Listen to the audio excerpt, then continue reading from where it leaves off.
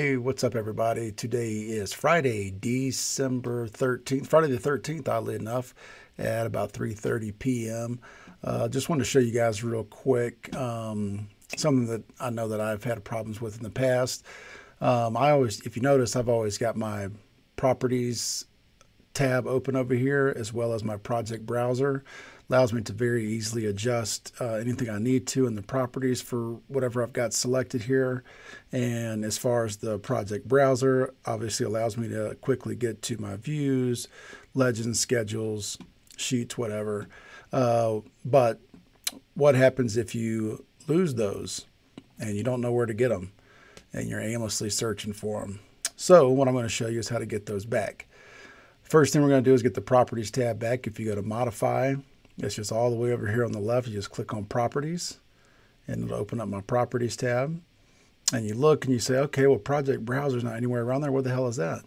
You have to go to view, user interface up here in the upper right corner, do that drop down, and then you can click on project browser right there.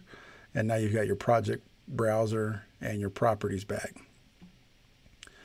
Under your project browser, you can do one of two things. A lot of times I'll have them stacked like this, but if I'm working on big jobs and I want to see all of my properties at one time, or if I want to see all of my views or sheets at one time because I've got so much stuff in there, what I do is I'll put them side by side, which I just clicked it, dragged it up, make sure that this bar right here is highlighted in blue, select it.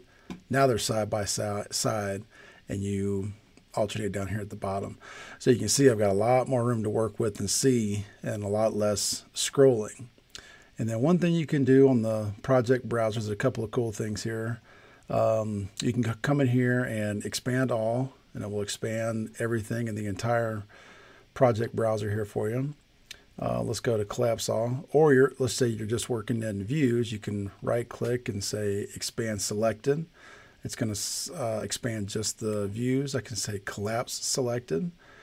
I can go to families and expand selected. It's going to expand just my families, and so on and so forth. Let's collapse selected. Another thing that's nice, let's say that you're, let's say you want to get it back to where they're stacked.